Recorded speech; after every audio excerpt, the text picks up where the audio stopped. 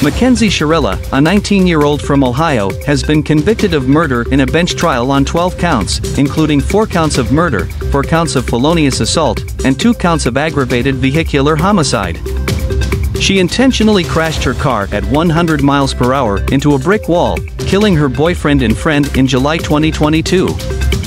Shirilla was found guilty of intentionally slamming her car into a brick building, going 100 miles per hour, killing her boyfriend and friend.